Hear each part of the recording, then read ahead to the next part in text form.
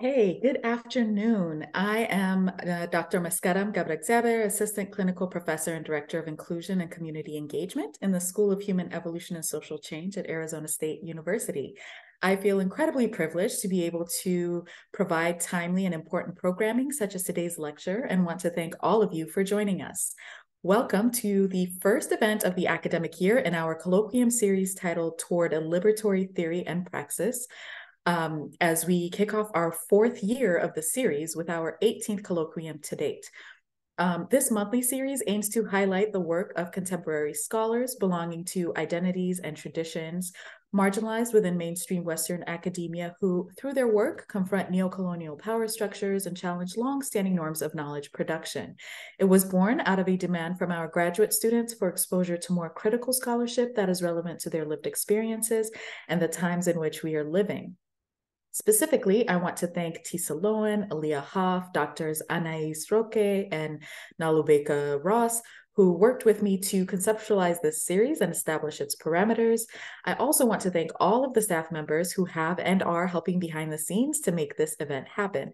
Nicole Pomerantz, Megan Martin, Michael Campos, and Misa Pham. I also want to acknowledge Shesk Leadership for supporting and sponsoring this series, specifically the continuing support from our new unit director, Dr. Ryan Williams. Before I introduce our speaker today, I want to cover a few housekeeping items.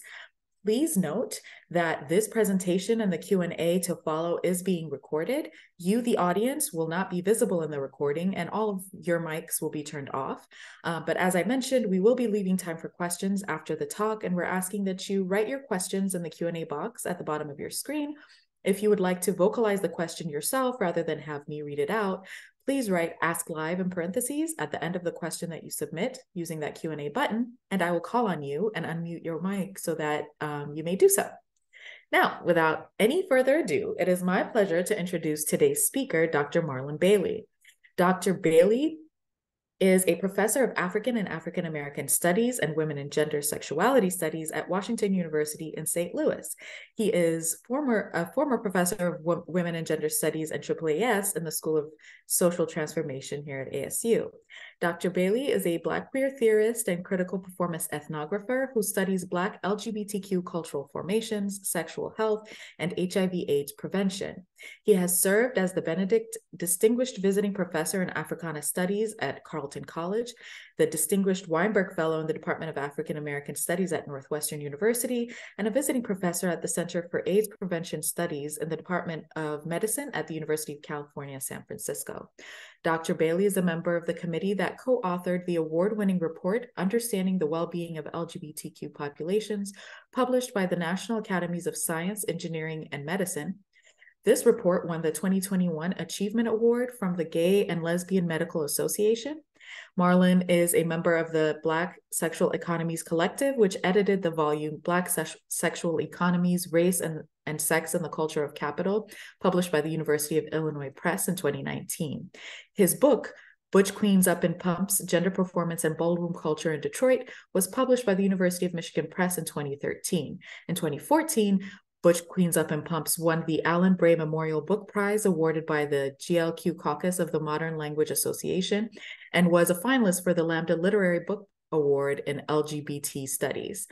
Dr. Bailey has published in the Architecture Review, American Quarterly, GLQ, Signs, Feminist Studies, Souls, Gender, Place and Culture, the Journal of Gay and Lesbian Social Services, QED, AIDS Patient Care and STDs, LGBT Health, Health Promotion Practice, Con Law Now, and several edited volumes.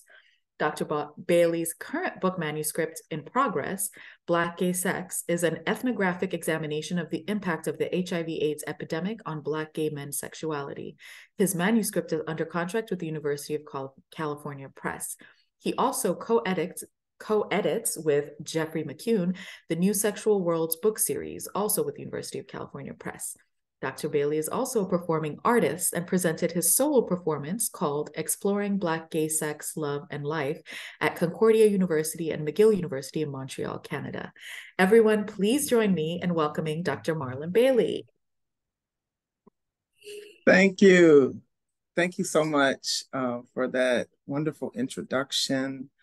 I like to first of all, thank Dr. Mesky Gabriel and all of those who, including her, who put all this work into establishing this series called Toward a Liberatory Theory and Praxis. Is right down my alley. And I'd like to thank all the staff, faculty, and students from the the School of Human Evolution and Social Change at Arizona State University. I'm going to share my screen and get started. I'm so excited to be here. And okay, there we go. So first, I want to share my appreciation for this opportunity to take a step back and take stock of the overall trajectory of my scholarly career over the last 20 years. I am in 2025, will be 20 years since I earned my PhD. And we scholars do not always get a chance to talk about the relationship between our methodology, epistemology, and sociopolitical outcomes that we seek, especially as it relates to social justice. So this is really good for me, and I hope that you will find my thoughts today beneficial to you.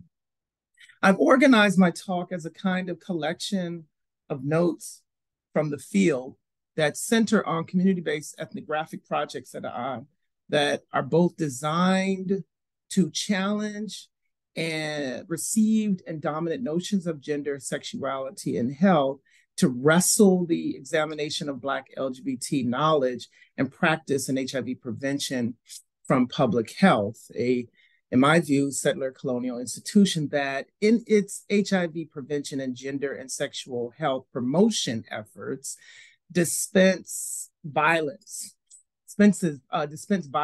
on the very communities it claims to be trying to protect and save. So working at the nexus and under these conditions, centering knowledge and practices of everyday vulnerable and subjugated communities within public health require commitments to social equity and justice.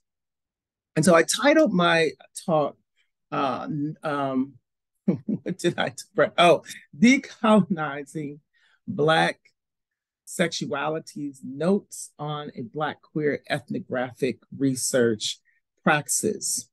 And I wanted to look at how I approach my research and how I engage my research and what are the possibilities that knowledge production can make toward social justice and equity, particularly around gender and sexuality.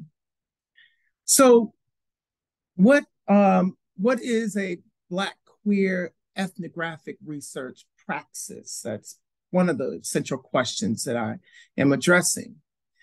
What is a Black queer ethnographic research praxis? Why is an engagement with community and academic knowledge about gender and sexuality crucial in the struggle for social equity and justice? And what does it mean to do gender and sexuality research for social justice? And so these are the central questions that I'll be exploring. And I just want to walk through how we get to, in terms of research, how we get to this, one, decolonizing genders and sexuality, Black genders and sexualities, and two, how do we get to seeing research, ethnographic research, as praxis? So first, I approach my work as a Black queer theorist, also a Black queer ethnographer. And I was thinking through and decided to kind of put together what I see as sort of definitions of both Black queer, and then what might praxis be as it connects to Black queer as I engage in my research. So Black queer, I'm thinking of it as conceptual and theoretical frameworks that center Black LGBT ways of knowing, experiences, and lives, which exists at the intersections of race, gender, sexuality, class, HIV status, and other vectors of power. And at some point, I'm going to go back to this whole notion of HIV status as a social category. That is a very important dimension to my research and with Black LGBT communities, particularly Black gay men. And so what might it mean to be a part of a praxis? Praxis is a process through which I'm saying it is a process through which the theories that emanate from the study of Black queer life get enacted. And the engagement with and participation in Black queer cultural formations. And as I move through this talk, this will begin to make more sense. And also, I approach my ethnographic research as a co-performative witness. Co-performative witnessing a theory and methodological contribution made by Dwight D. Conquergood captures the way in which, as researchers, we are part of the very knowledge production, cultural practices, and cultural worlds that we are also researching. As a critical ethnographer, according to performance ethnographer D. Soyedi Madison, which I draw from heavily in my work, the critical in critical ethnography begins with an ethical responsibility to address processes of unfairness within a particular lived domain. So if we think about how critical ethnography is joined with Black queer as a concept, as a theoretical basis, and also that draws from the lives and experiences and ways of knowing of Black queer people, and put that together with praxis, participating in and witnessing in the very performances, practices, and worldviews that you are examining, but also putting liberatory, revealing and exposing inequities and putting liberatory knowledge production into action. That's where we kind of get at a Black queer ethnographic research praxis. So this is what I will demonstrate in the two research projects, one on the ballroom community, some of which I am still engaged in, and my new project, Black Gay Sex. So the first thing that I think is important is to think about what do we mean by decolonizing, and therefore what is colonization, and how has colonization impacted Black genders and sexualities? According to Shauna Jackson, the term colonialism refers to the ways that geographies and space and people of an endogenous place and land are subjected to the forced reorganization and occupation by foreigners whose political loyalties remain external to that colonized space. She goes on to explain that colonization is about social, political, psychological, economic, cultural, discursive, and cognitive domination and subjugation. This will become very important when we talk about gender and sexuality. Other scholars have highlighted how, for Black people, the aim then and now, has been about the domination of not just space and geography and culture, but also the Black body. Settler colonialism in the US influences current hegemonic norms of gender and sexuality, particularly from those, particularly the imposition of Christian worldviews on Native and Indigenous peoples and Africans. For Black people in the US who suffered unspeakable forms of sexual violence, including rape, forced breeding, genital mutilation, and other forms of violences, it because of sexual colonialism and enslavement, these experiences have impacted how Black people relate to ourselves and others in terms of gender and sexuality, and how we in society are seen and viewed, and how our institutions engage with Black people in terms of our gender and sexuality. So settler colonial racialized gender and sexual norms have, I would call, a chokehold on our communities and shape how we live gender and sexuality. I'm currently working on a project that's in collaboration with the University of Rochester and the New York State Health Department that is engaging with the 1619 Project to think about, explore, and teach and undo health disparities. And the argument is that what is covered, the content of the 1619 Project and the historical articles and examples of Black people's experiences in the US are connected to current inequalities and inequities. And I'm working on the module that looks at the impact of enslavement and the sexual violence that I described, on current health disparities in the US. So that's an example of how important it is as a researcher to analyze and expose inequities, in this case, to expose historical harms that continue to underpin and undergird Black conditions today. And so when we talk about colonization of gender and sexuality, or what we might refer to as discursive colonization or psychological colonization, Essex Hempfield, who was a Black gay HIV prevention, sexual health political activist, who unfortunately died in the early 1990s of complications of HIV/AIDS, was a very influential poet and artist. And I use a lot of his poetry in my teaching and also in my current book project. And I just want to read an excerpt from his poem, Occupied Territories. The state wants to control your sexuality, your birth rate, your passion. The message is clear. Your penis, your vagina, your testicles, your womb, your anus, your orgasm, these belong to the state.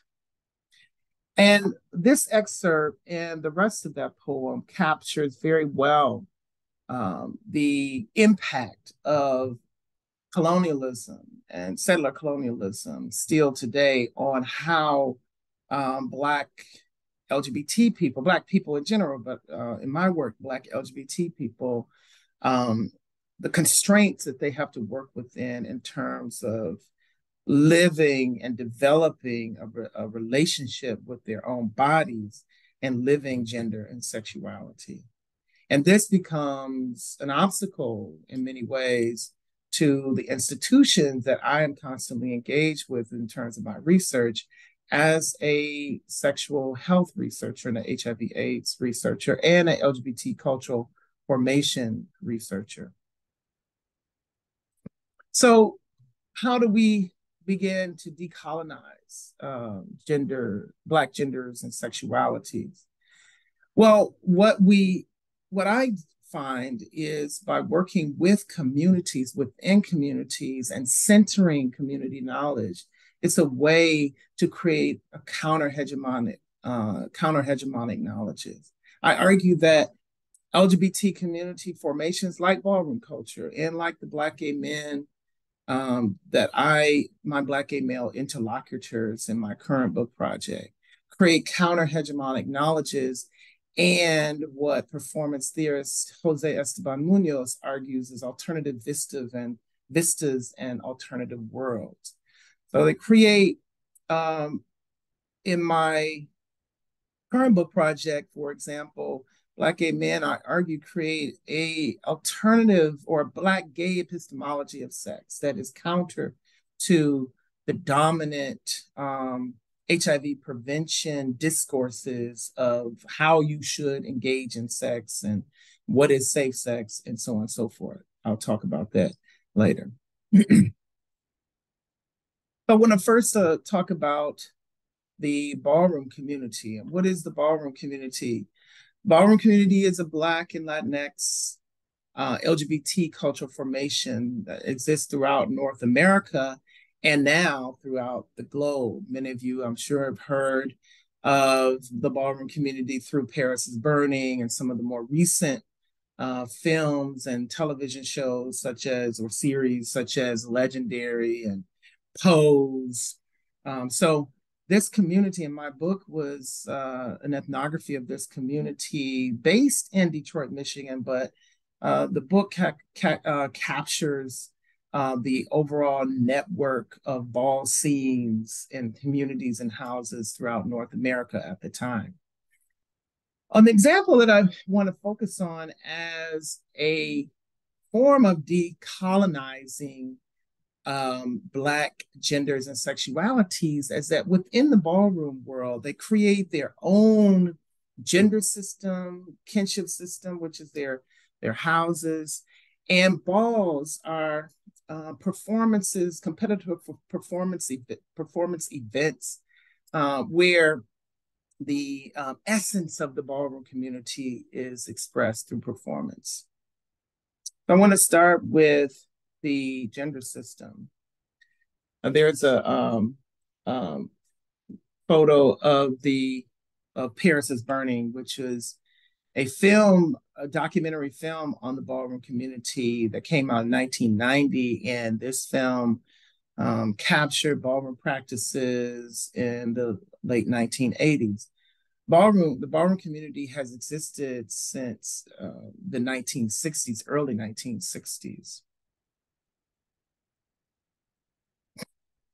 And the part of the ballroom community's gender system, which counters what we do in dominant society or how we see gender in dominant society, is that the ballroom community does not conflate sex categories or sex assignment with gender, right? So for ballroom members, there are three sexes: female, male, and intersex, or those who are born with intersex characteristics. And for the ballroom community, they draw a distinction between sex assignment at birth and gender identity, and mainly because they view sex assignment as also socially constructed, but also very fluid and not fixed. Generally, the gender system consists of 6 parts or 6 categories of identity. I'm involved in a lot of current projects and research on the ballroom community. I just want to point out that my ethnography captured ballroom practices in the early 2000s. My book was about 10 years of ethnographic research on the ballroom community. And those of you who do ethnography, ethnography, particularly when it's on a cultural formation, it's a snapshot in time, it's a moment in time. And so already, even though the gender system, this is pretty foundational to the gender system has expanded and transformed in many ways. And so some of my research in my book is not quite totally accurate to the current ways in which, in many ways, to the current ways in which the gender system functions within the ballroom community. But the 6-part gender system is butch queens, cisgender men who identify as gay or bisexual men. They are and can be masculine, hypermasculine, or feminine. Femme queens are transgender women or M to F at various stages of gender transition. Butch Queens up in drag is gay men who perform in drag. So, for example, RuPaul would be considered a butch queen up in drag. Butches are transgender men or are female to male at various stages of gender transition, or masculine lesbians, or female appearing as male regardless of sexual orientation. And then they have cisgender women who sexuality run the gamut, and cisgender men who do not identify as butch queens. Cisgender, the men category can be those men who identify as heterosexual, many of whom date and have sex with trans women, or non-gay identified men. I had a debate with one of my ballroom friends who is an icon and a scholar of ballroom, and he's very much involved in the scene now, whether this category exists. He's from the New York scene, whether this category exists throughout North America. He argues that the man category does not exist in all ballroom scenes throughout the country. So this is an example of the differences that have emerged within this gender system. And here's a contestant at a ball. These images are in my book. This is a butch contestant walking in butch face category at the Love Is a Message ball. Balls involve a range of performances, gender and sexual identity performances, but also involve voguing, which I'm going to show you a clip of in a moment. And it involves skits, and I mean, so there's a range of performances that happen at balls, and members of houses compete on behalf of their house, or as what we call 007, so as agents who do not have a house affiliation. This is a Femme Queen contestant walking in a Femme Queen body category at the Love as a Message ball in 2005. And in a moment, I'm going to get back to voguing, which happens at balls and voguing competitions. But I do want to point out that the kinship system in ballroom is made up of houses, and it's a way that the members of the ballroom community sort of redefine what family is, because many of the ballroom members are either ostracized from or marginalized within, not all, but many, their families of origin, or their families of origin just can't fully care for them and can't fully appreciate the multiplicity of their identities, particularly their queer gender and sexual identities. And so members of the community created their own kinship system, which have these families that function literally as families, but they really kind of redefine parenting and redefine care as something that you do, not necessarily who you are. This is an image of the House of Charles, which is one of the first houses in Detroit, Michigan, that was founded in the mid-1990s. I talk about the House of Charles in my book. And this house was very much involved in HIV prevention before they began to participate at balls. Generally, in ballroom culture, there are no houses without balls and no balls without houses. But there are some cases where houses actually do other kinds of care work and do not prioritize participating in balls as most houses do. The other thing is that houses are mostly a social configuration, not an actual concretized space. However, there are times, and there have been times throughout the history of the ballroom community, where the house parents, one of the house parents, or the house parents, or some members of the house allow for people to stay with them who have been kicked out of their home, or who are homeless or unstably housed.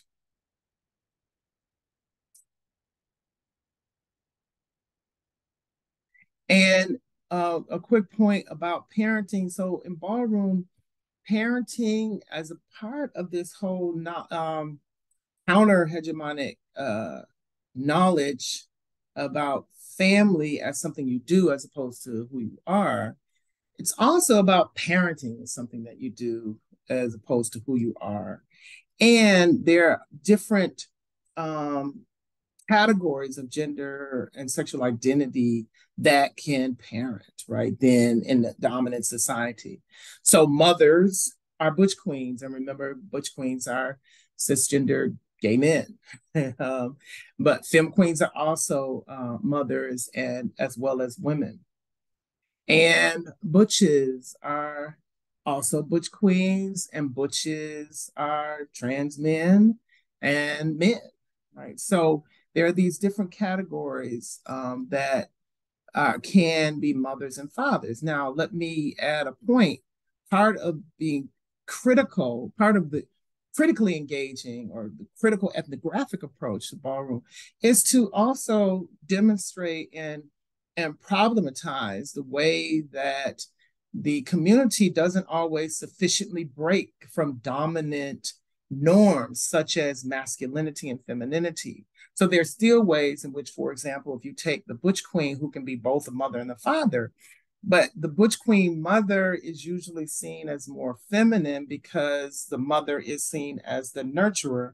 Although, on the other hand, a man can nurture, right? So ballroom demonstrates how men can actually nurture, while at the same time, often the butch mother tends to be more feminine, or less less masculinized masculinity, and seen as the nurturer. Whereas the father, the butch queen that's a father, is often more masculine, right? And the father kind of takes on the sort of masculine public sphere role in the house, and the mother, even if the mother is a butch queen, takes on the sort of domestic sphere role. So there are ways in which the structure and the social configurative gender labor that exists within the house replicate in some ways dominant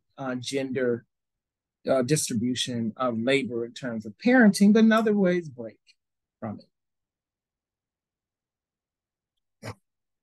This is an example of a ball, and you know what ballroom members do. If you're at a hosting house, you decorate the hall for the ball. Now, some of you, I'm sure, or many of you have heard of voguing. I think you probably heard of Madonna's Vogue video, which Madonna did not come up with voguing. Actually, the ballroom community created this performance form, and there were ballroom members who were actually in her video.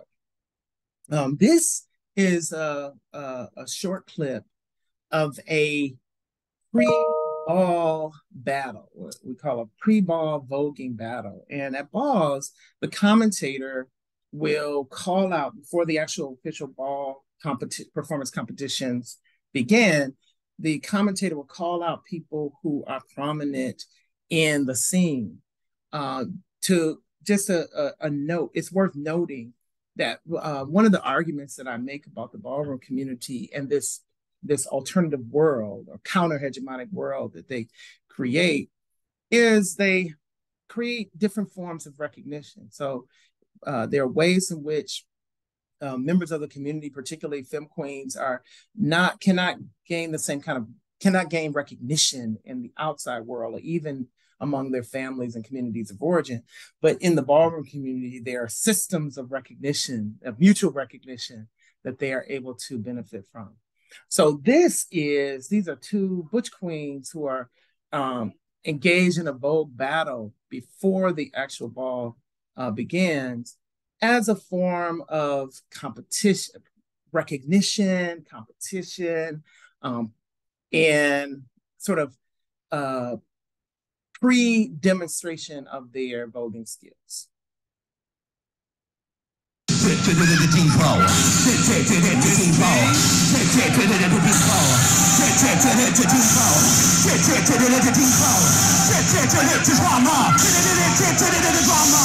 Now, stand right there with Devon.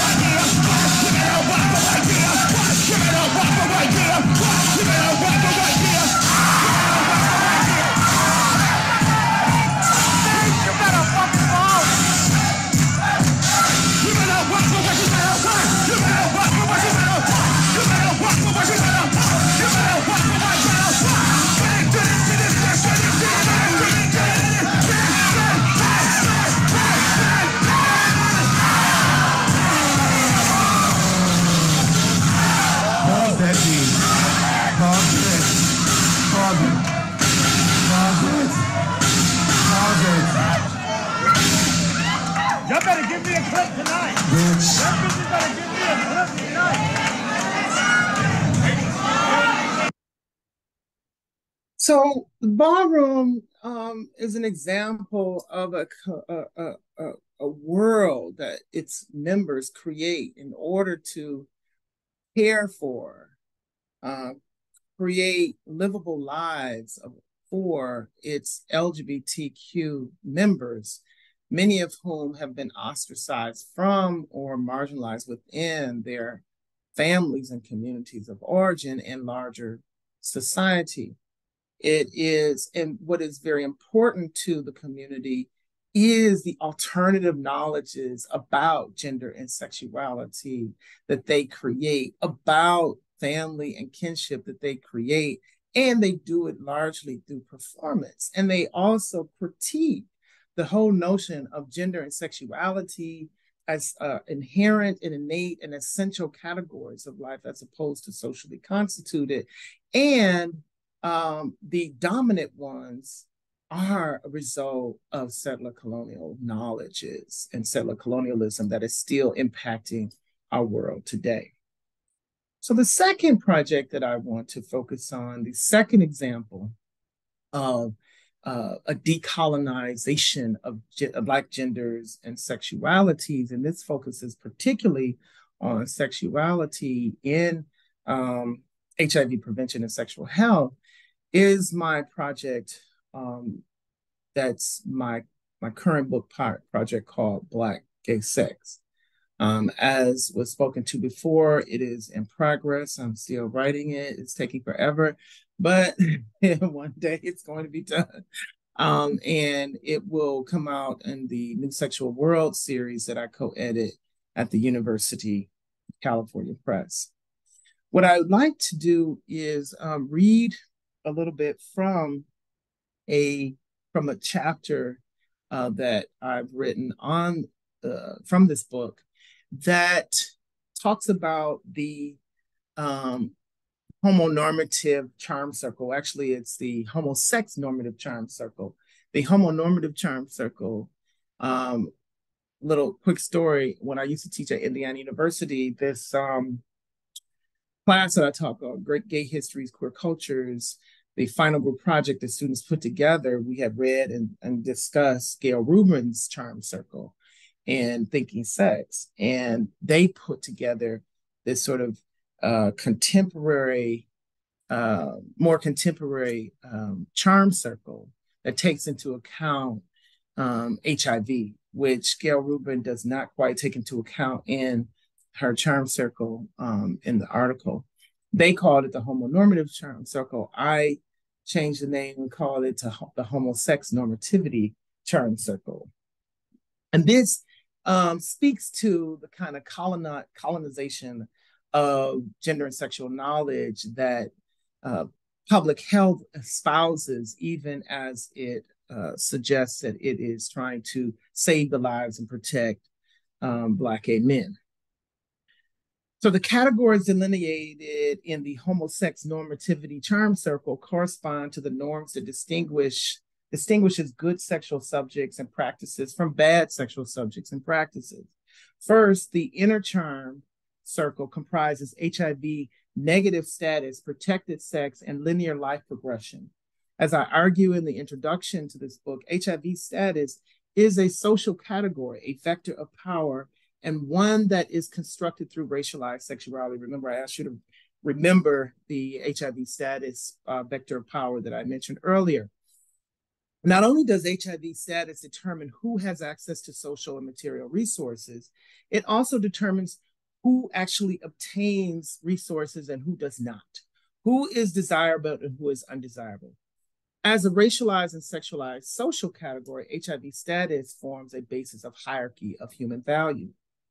To be HIV negative is to enjoy a privileged status within public health institutions and networks of gay men that form their social sphere. Black gay men experience health disparities that are shaped by perilous socioeconomic conditions that make them vulnerable to HIV. Thus, Black gay men and MSM, men who have sex with men, are more severely affected by HIV than any other group in the US. For some Black gay men, maintaining HIV negative status is viewed as elusive and HIV seroconversion as inevitable. Within the HIV positive social category, Black gay men are stigmatized always as already living with HIV. Therefore, they are viewed as vectors of disease and undesirable as romantic and sexual partners. For example, in a study on racial mixing and HIV risk among MSM conducted by H. Fisher and Willie McFarland in San Francisco, the researchers found among a multiracial sample of 1,142 men who have sex with men that, quote, all race and ethnic groups, including Blacks themselves, perceive Black men to be riskier subjects with whom to have sex. This study also found that Black men were the least desirable among other racial ethnic groups for sexual romantic partnerships, a result in part of the perception of Black gay men as vectors of power, vectors of HIV. This is why, for many, albeit not all, Black gay men claiming HIV negative status is optimal, whether they are HIV negative or not. The second category in the charm circle is protected sex. Although public health practice has evolved over the years such that the term condomless sex has superseded unprotected sex, while protected sex and safe sex have lost currency, condom use continues to be promoted by public health practitioners as the single most effective, the primary strategy for preventing HIV exposure and infection. This is the case even in the presence of antiretroviral therapy, which once someone is virally suppressed, prevents them from infecting a partner with HIV. Some public health researchers continue to contribute to this discourse of condom as primary prevention strategy by too often basing their research on HIV risk and Black gay men on condom use alone. And let me move to another part of this section. Linear life trajectory and longevity. So in the chapter, I do a whole analysis of this whole charm circle and talk about how it gets reflected in my ethnographic research. So I want to read a last part of this charm circle discussion by looking at linear life progression. Linear life trajectory and longevity. So in the book, In a Queer Time and Place, Transgender Bodies, Subcultural Lives, the queer theorist Judith Halberstam argues that queer time refers to models of temporality that run counter to temporal frames and logics of bourgeois reproduction and family, longevity, risk, safety, and inheritance. I use Halberstam's concept of queer time to illustrate how some Black gay men neither place a premium on longevity nor pursue a linear normative life trajectory. I focus on what Halberstam calls the risk/safety binary and apply this concept to shed light on how Black gay men think about sexual risk and safety. To extend Halberstam's theorization, temporal life frames that are heteronormative and homonormative place risk and safety in binary opposition and privilege reductive notions of safety. Risk should be minimized and avoided, and safety is only about the potential for disease infection as a consequence of sex, as opposed to the overall health and well-being of the person having sex.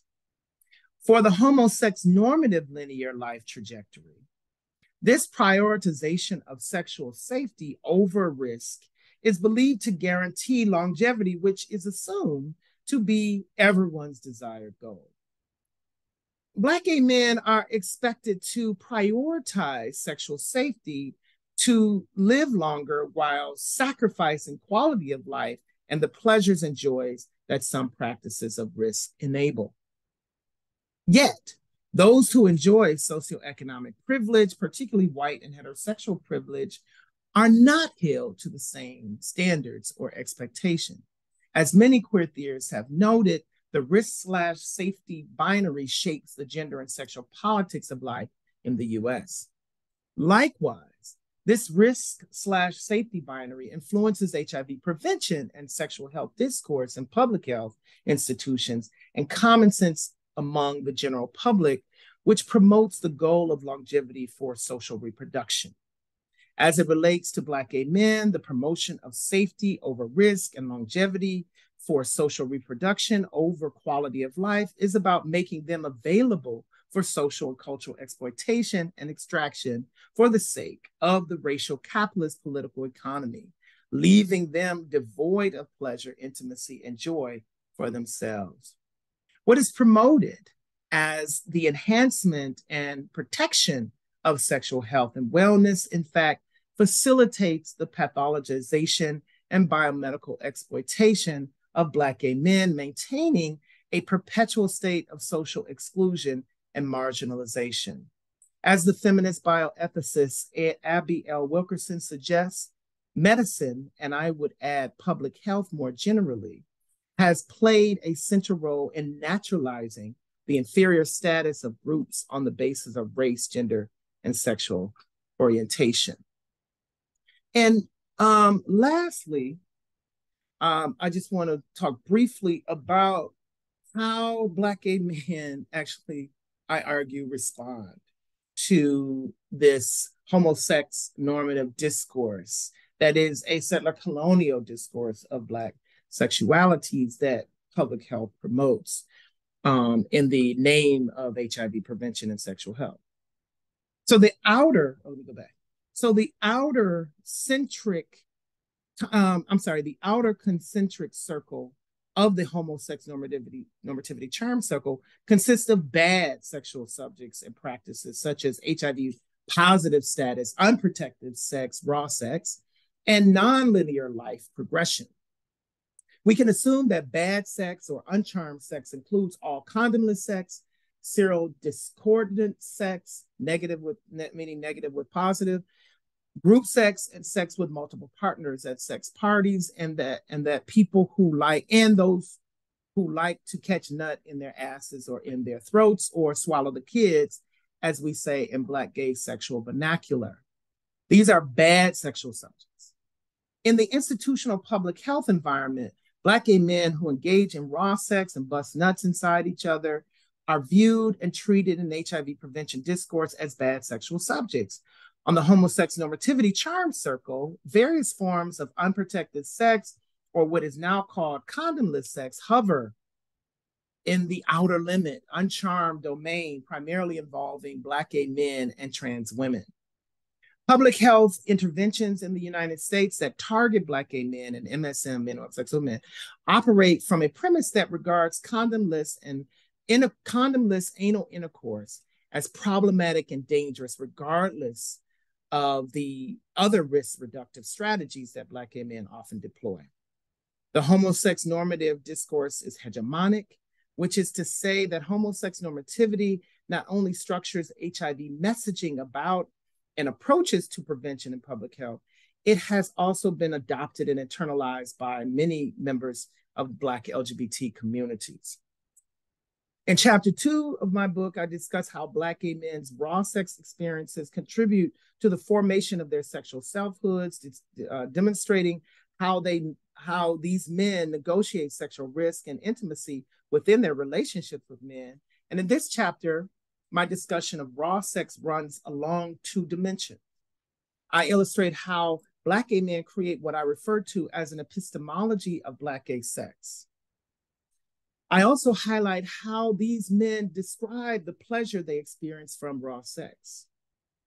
The important point here lies in understanding how Black gay men forge an epistemology of sex that influences their participation in the kind of sex in which they engage and the role it plays in their lives. As national HIV prevention efforts gravitate toward strategies such as find HIV positives, test and treat them to reduce viral loads and thereby infection rates, a concurrent international conversation about the meaning of sexual health continues. According to the World Health Organization, sexual health constitutes a state of physical, emotional, mental, and sexual well-being in relation to an individual's sexuality. The WHO also suggests that promoting sexual health requires an understanding of the complex factors that shape human sexuality, which include both risk and pleasure, as well as barriers to and facilitators of sexual satisfaction that function simultaneously.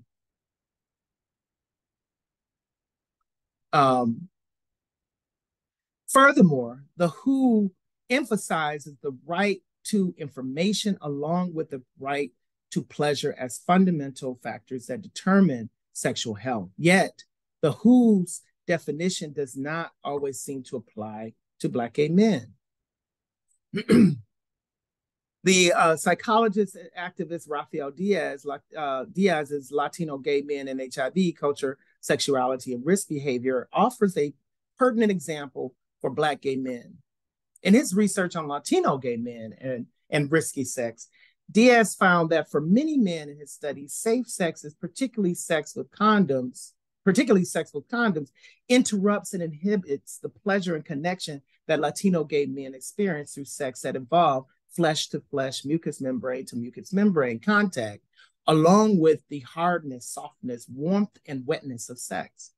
Similarly, for Black gay men, condom use puts a barrier to pleasurable and satisfying sex that may be a source of deep intimacy, connection, and self-affirmation, counterbalancing their experiences of social disqualification, marginalization, alienation, and deprivation. For these men, the lack of pleasurable, satisfying sex life can lead to unhealthy and life-threatening outcomes. So other concepts and analytics that I use in this book that push back and create an alternative epistemology of sex for Black gay men, in particular, draw from Black feminist and queer theories and Black feminist and queer analytics. So I use M. Jackie Alexander, Black queer feminist M. Jackie Alexander's notion of erotic autonomy, and I changed that to look at sexual autonomy. So the much of the work that my interlocutors are doing and much of the knowledge that they're producing, it speaks to taking control and agency of their own pleasure pursuits, regardless to how public health and other institutional forms of sexual surveillance impact their lives. I also talk about what I refer to as pleasure placemaking and sexual spatial situations. One of the chapters, I do an analysis of Black gay sex parties that are referred to as anything goes sex parties. And these sex parties are organized often to deal with the spatial marginalization that Black gay men live with. Many do not have access to space. There's a large homeless or unstable housing situation among Black LGBT communities. And there are very limited spaces to convene for social convening, let alone sexual convening. And so they organize the sort of underground network of sexual parties, and they engage in what I call pleasure placemaking, and they engage in practices to create an environment, a spatial environment, an atmospheric environment to enhance the sexual pleasure experience at these sex parties.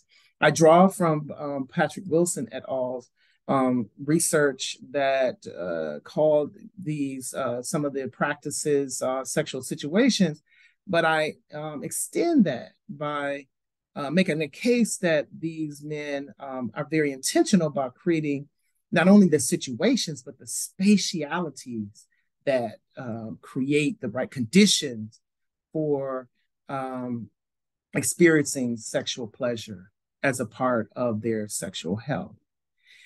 And these pleasure placemaking that create these sexual spatial situations amount to what one of my interlocutors called going ham, going hard as a motherfucker. That means like, wilding out and anything you can think of sexually consensual, anything that you can think of sexually happening within these spaces. And that is the aim, that's the goal that the pleasure placemaking and the sexual spatial situations are designed to create. And overall, I argue that I kind of push back and I redefine notions of harm reduction, because I argue that harm reduction, focusing and emphasizing pleasure as a form of harm reduction, is a way for Black gay men to mitigate the harm done to them by the homosex normative structures in public health that deny or make it difficult or become obstacles to Black gay men's sexual pleasure and satisfaction. So I use these two examples as ways that communities create alternative knowledges about gender and sexuality, their gender and sexuality, and engage in a variety of practices to create better conditions to lead livable lives. And part of leading a livable life is for my interlocutors is pleasure around performance and reconstituting gender and sexual subjectivities, as well as creating spaces for competitive performance and mutual forms of recognition, as well as creating these spaces and situations to experience optimum sexual pleasure and satisfaction. And this is a to work with communities and draw from and center the knowledge and ways of knowing and practices that they engage as a form of decolonizing Black genders and sexualities. So thank you for your time today, and I look forward to hearing your questions. Wonderful. Thank you so much for that, Dr. Bailey. So I want to open up the floor for folks to ask any questions that they might have about anything you've all seen today or other aspects of Dr. Bailey's work, and maybe give Marlon a moment to get a drink of water or something to soothe his throat after speaking for the last hour. So I'll remind folks to use the Q&A function to utilize that.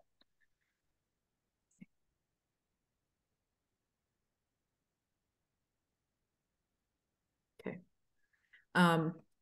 So while we wait for folks to ask some questions, I'm thinking of, I had a lot of thoughts. This first question is might not be sort of in your wheelhouse and not necessarily something you're interested in addressing, but towards the end there in your talk, you were talking about the comparison between sort of the risk safety binary and the way that it's essentially deployed towards, like, by the sort of public health apparatus towards LGBT community, specifically Black gay men, and how it's in contrast to how sort of that risk and safety is necessarily sort of deployed in the direction of sort of other privileged social categoried folks, right? So cis, heteronormative, financial privilege, white, et cetera. And I'm really interested in if you could talk a little bit about, or give an example of how sort of that gray area is allowed in those conversations around privilege, folks occupying privileged categories. And, because I think it's very clear the ways that, like, that Black and white binary sort of is presented in relation to queer folks, right? But I'm trying to think of ways that it might be different in the ways that it's deployed in other spaces that can offer a sort of a contrast. Does that make sense? I don't know if that was clear. That makes a lot of sense. And so let me first say that Black gay men do not, research has demonstrated that Black gay men do not have more riskier sex than white gay men. However, Black gay men are less, Black people are 13% of the population. So Black gay men are a small, constitutes a small portion of the population, but are over 40% of the HIV/AIDS epidemic. And so what I would argue, I'm not arguing that necessarily that white gay men are somehow allowed to do whatever they want to do, even though personally I think that that's the case.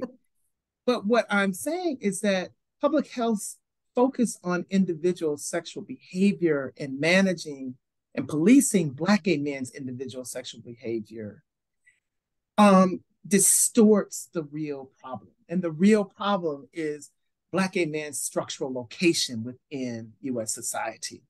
So it's the argument that my book makes is that, look, since we know that Black gay men do not have more riskier sex than anybody else, but our levels are substantially higher. Substantially higher. Like in 2016, the CDC determined that 1 out of every 2 Black gay men will seroconvert before their lifetime, in their lifetime. Then that's that brings up structural questions. And the structural question is, how are we dealing with homelessness and unstable housing? How are we dealing with substance abuse disorders? How are we dealing with mental health? How does stigma impact the structures that Black gay men have to engage in order to get the kind of care that they need? What are we doing about violence? What is this whole thing about racism and white supremacy that structures every aspect of Black gay men's lives? So what I'm arguing is that the focus on Black gay men's individual sexual behavior and managing and policing and modifying is a racist discourse, right? It's a racist discourse that is what do you call it? That's charading as sexual health or protecting Black gay men, when that hasn't been demonstrated as the real concern. And I'm calling on public health research to look at structures as opposed to being so worried about how Black gay men get down. and in being so worried about how Black gay men get down, we also miss the risk reductive practices that Black gay men engage that do not look like the dominant hegemonic safe sex practices. So my book actually does an examination of a range of practices, or includes a range of practices like Black gay men are engaged in that are risk reductive and harm reductive, but because they often involve condomless sex or raw sex, then they are not seen as actual effective risk reductive and harm reductive. Absolutely. Okay. So, I'm again asking folks to submit any questions. Hold on, I think that we might have some. Wonderful. Here we go. Okay. So our first question says, first, thank you for such an informative look into your past and future projects. It's inspiring to see how you are pursuing implementing a critical ethnographic praxis to lead your work. My question is, how have you gone about trying to explain the structures, inequalities, and inequities that exist while keeping your research participants' voice at the forefront of your upcoming book? Oh, excellent question. So that's what, as a critical ethnographer, that's the core of what I do, right? Is that I center the experiences, the conditions under which my interlocutors live, but also the ways of knowing that my interlocutors espouse. That because part of the problem that we also find in public health, and I've written about this elsewhere about the ballroom community, is that the institution of public health doesn't always take seriously ways of knowing of the very communities that are marginalized in society that it purports to care about saving and rehabilitating or whatever. And so for me, it's important as a community-based researcher, but also as a Black gay man, to put my interlocutors' ways of knowing and practices and lives and experiences in conversations with theories, interdisciplinary theories that emerge within my field in Black studies and in women's studies, women, gender, and sexuality studies, and Black queer theory, and so on and so forth. So I'm putting them in dialogue. And much of what I do is I use community-based knowledges to put pressure and to push and to expose the unfairness and to offer an alternative way that actually Black gay men, for example, in the ballroom community, they've already figured out, right? They've already figured out.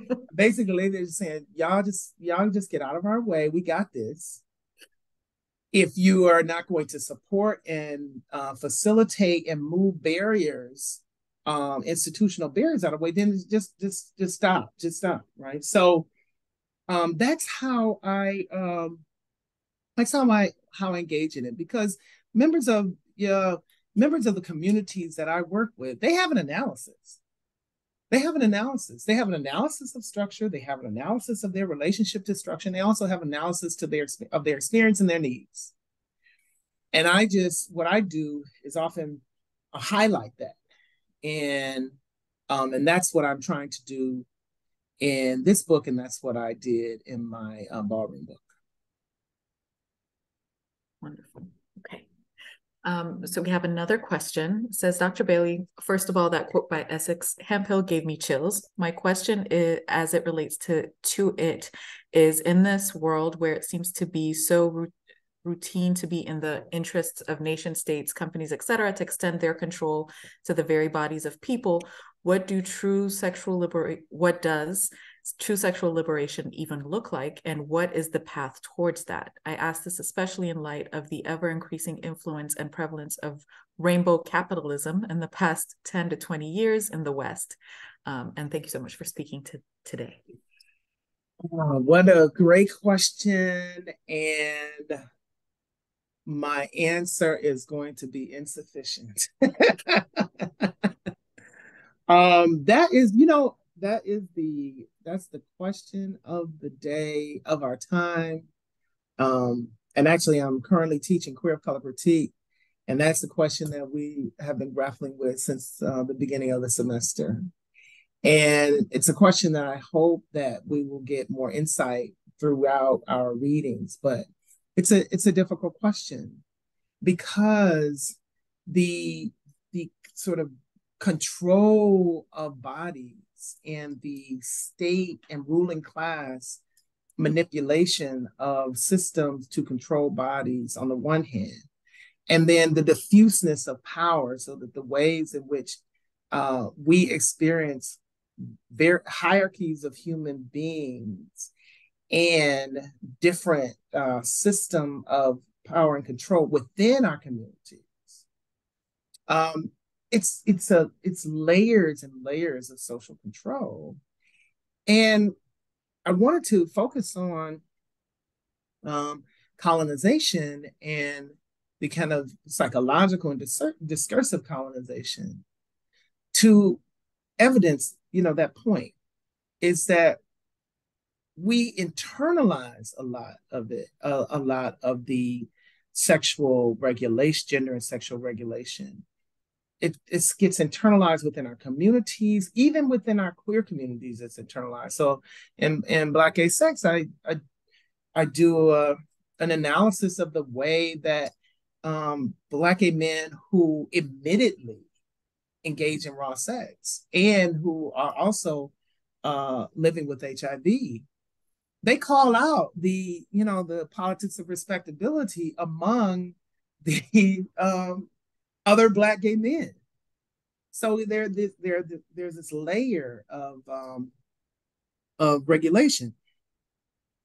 My argument, though, in this book is that I'm saying that these Black gay men, that part of my research, are pursuing sexual liberty. They have decided that they are unwilling to compromise sexual pleasure and satisfaction in order to adhere to or acquiesce to the cacophony of messaging that they're getting from all over, not just the state, not just public health institutions, but they're within their own communities that deny them the ability to have agency on negotiating risk and pleasure. The other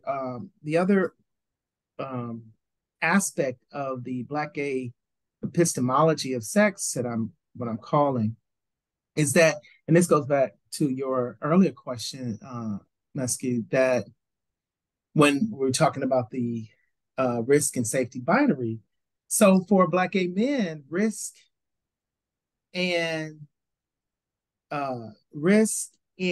pleasure are co-constitutive. So it's like, so it's not this binaristic thing. Either you experience pleasure or you engage in risk. Right. Mm-hmm.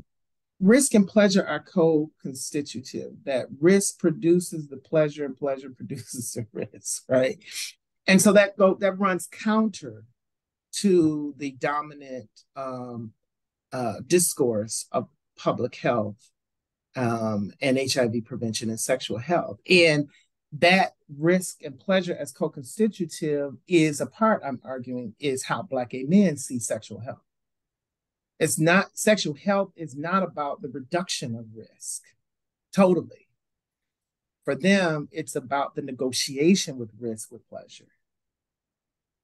And I think that is an attempt to liberate, right? I also talk about the kind of counter discourse that Black gay men engage in on Black gay sex websites, and and some of this is I conducted this ethnography back in between 2014 and 2016. That's the problem with when you do ethnography, and it takes you a long time to actually get the book out there. And when it comes out, some of the stuff has already changed. But But yeah, I talk about this promotion of a sexual autonomy, M. Jackie Alexander erotic autonomy that Black gay men are taking up in order to pursue liberation in the midst of all of the levels of regulation. Okay, we have another question. It says, I was struck by the idea of pleasure placemaking and sexual spatial situations. Can you speak more on the practice and how you document spatial relations?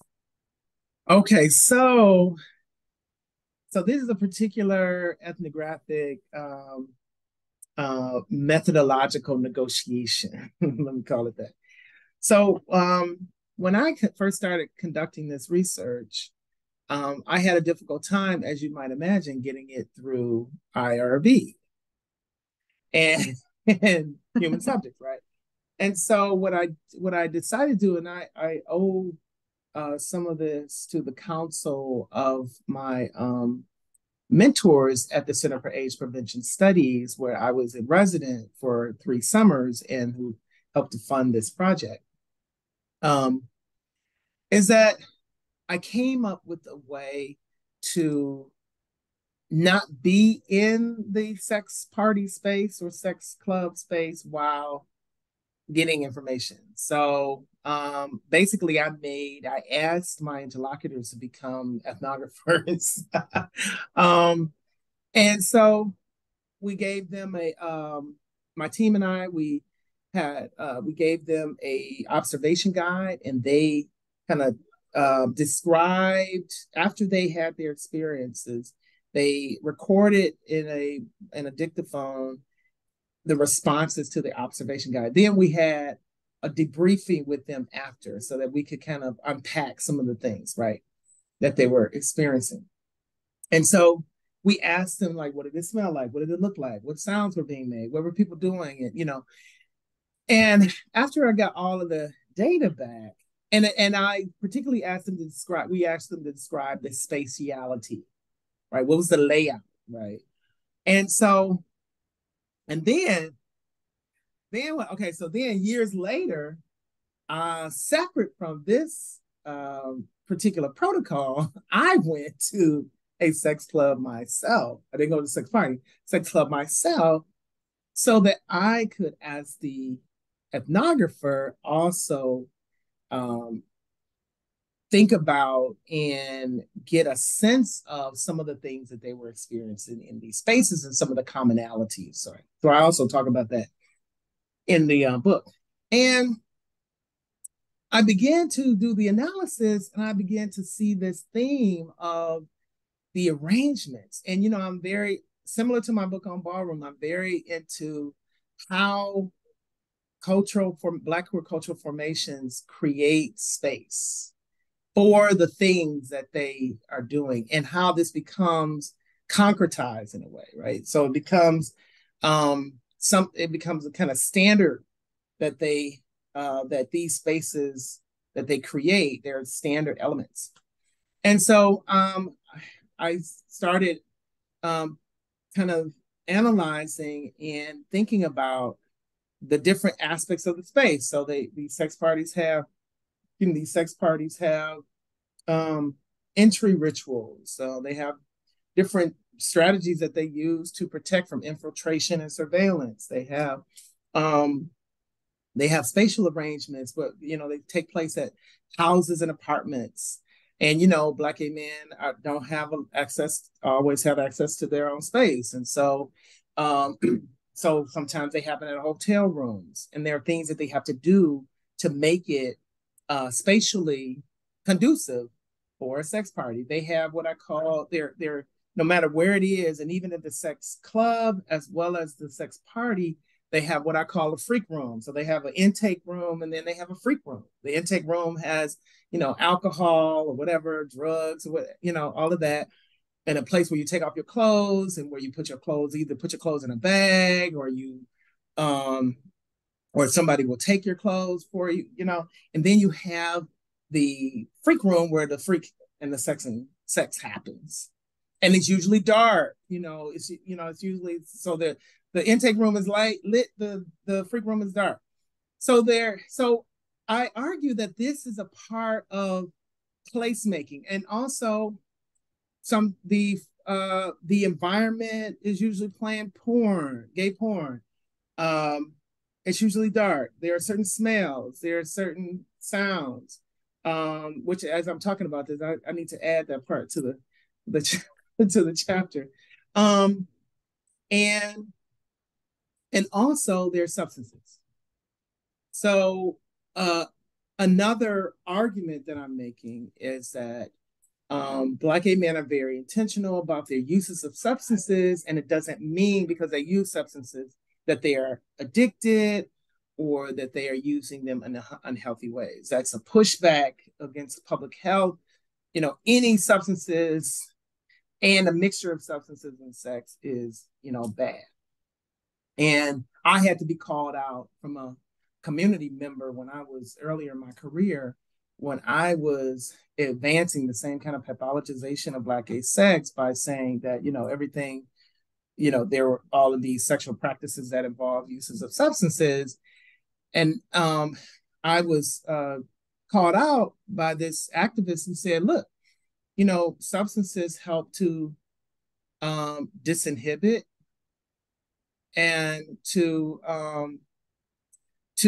help people feel comfortable. And they're served as pleasure intensifiers and disinhibitors. And I didn't think about that. And so now I understand. And so that's all a part of the pleasure placemaking. And so what I did was I took this conceptual work that Patrick Wilson et al. Made by saying that instead of the overemphasization on sexual behavioral, individual behavior, that we need to focus on the situation, and the situation includes group sex, unprotected sex or condomless sex with multiple people, semen exchange, substance use. But Patrick Wilson et al., they're more pathologizing. They're taking a more pathologizing perspective. I'm saying, yeah, but these men are intentional about what they're doing, right? Because the aim is to have an experience going ham. And so I said, great observation and very useful concept called sexual situation. But it's also about space, and it's also about Black gay male agency. And so I connect the pleasure placemaking, and the pleasure placemaking creates the spatial sexual situation that, and the aim of the combination of those things is to get to going ham, which is the ultimate, right? Yeah. Okay. So we only have a couple more minutes, but there is one question left. So I just want to ask this last question from our audience. The question is, how have you utilized your position as a community-led scholar and ethnographer to effectively bring stakeholders and bridge disciplines to advocate for community-informed initiatives or change? I appreciate the commentary of the policing our bodies and placing blame from Black and Brown health inequities, as I find the same is true in perinatal and maternal health, especially as queer and BIPOC birthing people are seen as a risk that should be managed as soon as they engage in prenatal care. So yeah. Excellent question. So what it involves is me doing research and being involved in a lot of different community, working with a lot of different community stakeholders as a researcher. So I do a lot of projects on the ballroom community. We're now I'm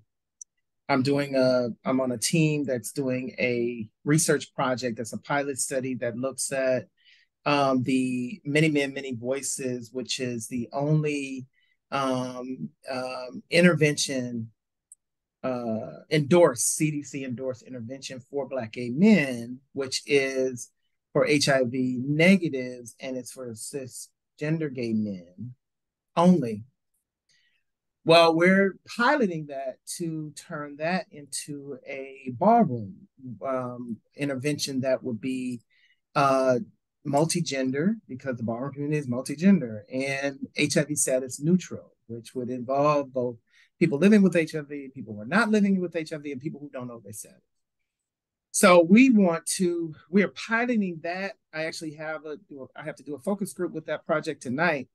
We're piloting that so that we can get more funding so that we can expand it, and hopefully it can be taken up as an intervention, particularly for the ballroom community, which there's currently no intervention for the ballroom community, even though, and it draws from the family formation in ballroom, the kinship system in ballroom as an asset. It sees it as an asset. So there's that. And I'm also involved I'm board chair of a Black LGBT HIV agency in Atlanta, NASM. And so I'm involved in research, and I'm also involved in policy, and I also work with community-based organizations. Prior to becoming board chair of this agency, I was board vice chair, and I served on the board for BU Wellness in Indianapolis for 11 years. So I do a lot of work in the classroom, in research and advocacy and activism, and trying to impact public policy. Wonderful. Okay, thank you. We are 1 minute past, but I'm so glad that I wanted to make sure everybody got their questions answered. Thank you so much to Dr. Bailey and everyone who joined us today. Just a quick reminder that we will be back next month on October 18th with our next speaker, Dr. Anania Roy, who will be giving a talk titled Research Justice, Organizing the University in Unequal Cities. Please keep an eye out for details on that talk, and we look forward to seeing you all then. Again, thank you to everyone for coming, and have a great rest of your day. Thank you, everybody. This was wonderful, and thank you for your questions.